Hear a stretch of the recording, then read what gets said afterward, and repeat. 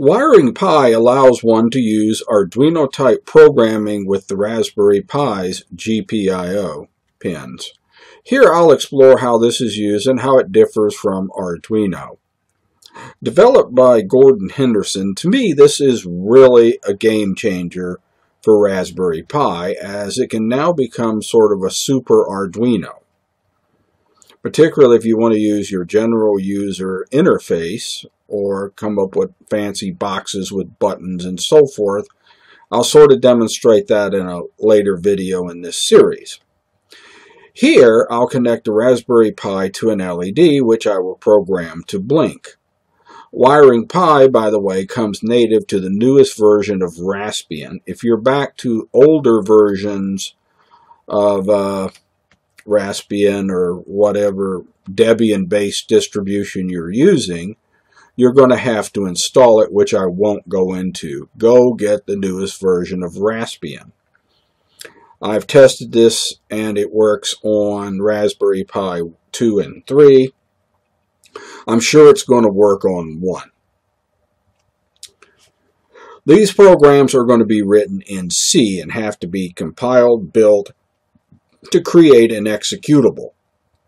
The easiest way to do C programming, and now we're talking about real C programming, not the pseudo C programming we're used to in Arduino, I would get the Geany text editor under Linux. This works on Raspberry Pi or a full Linux distribution. I use it on both.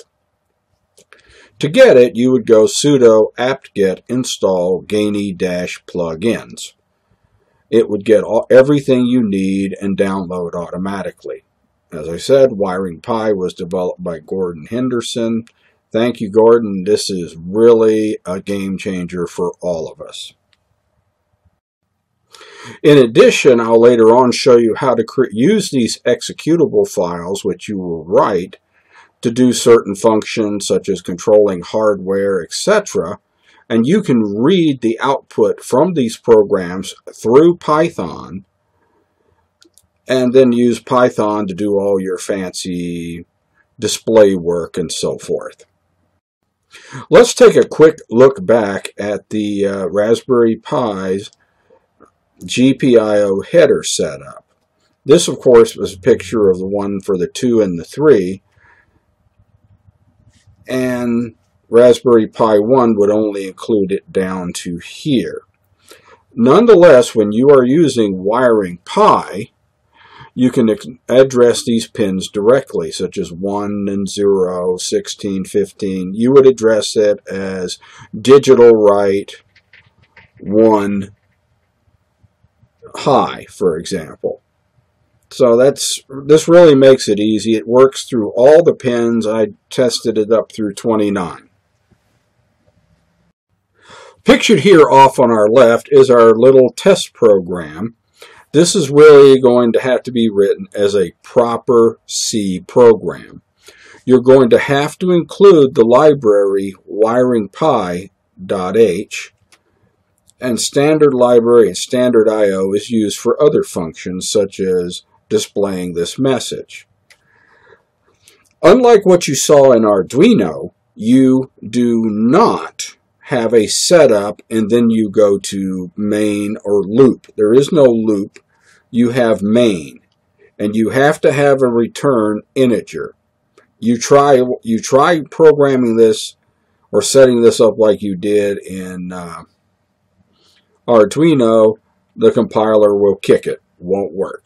So you have to have an integer return, main. Here's your opening bracket. Here's your closing bracket. Now, first thing I'm going to do with this simple little program is I'm going to display a message, Raspberry Pi blink. You will see that on the terminal that will be open as I'm running it under Geany.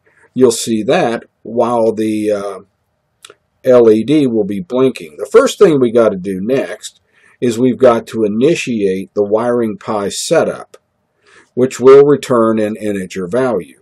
If it returns a -1, that means something's wrong and it failed. You might be not in root, and you got to be in root for this to run, or it won't, or you're just going to, or it's just going to, even if it compiles, it still won't run.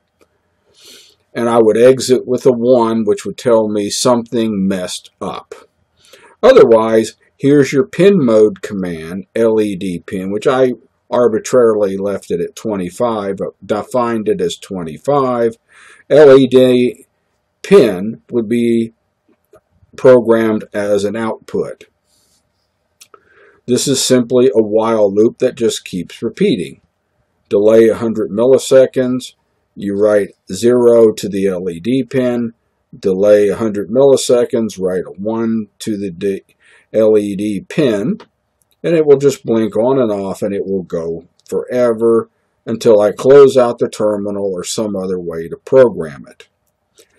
To finish all of your C programs, you also need this statement, return 0. Unless you're in a loop like this, the program will just go ahead and exit from the program. Unless you're stuck in a loop, of course, it will return a value 0, which tells you the program worked properly. This is how the program looked on Geany as I was programming it in the Raspberry Pi. Of course, when you're doing a C program, you can do it from a terminal or something else if you want to, but that makes no sense. This is a lot easier. I made a separate video on how to set up and use Geany for compiling C programs, but the sequence is this. You type in your code, you'll hit compile, there'll be a message down here at the bottom if you can see it that tells you, yeah, it worked. Then you got to build it, and then it creates an executable in a file called root/work. Nonetheless, when you hit execute, the program will execute and do the following. Once you press execute, you'll get what you see here. It will open a terminal window.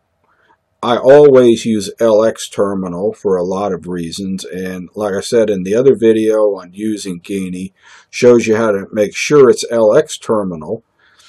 What you will get is this terminal program will open, and you'll see Raspberry Pi blink LED. That's the message you see here in blue. That's from the print file statement.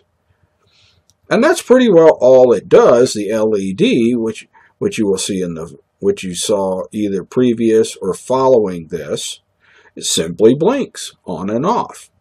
Note that if I was to comment out the delay routines here, it's been reported that the output pin, whichever one I'm using, toggles on and off at over 10 megahertz. That gives you the idea of the speed involved here. If you tried this with Python, you're lucky to get a few hundred hertz. Now you're talking about switching speeds of millions of cycles a second.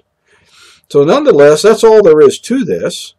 You'll get this message, and when if I was to close out the terminal, the LED would stop blinking, and we would be back to, if we want to compile it, change it, or whatever. So, this is a brief introduction to using wiring Pi with the Raspberry Pi to give you Arduino-like instructions. Visit my website at www.bristolwatch.com. And as you see, the LED is now blinking as per the program that we had earlier.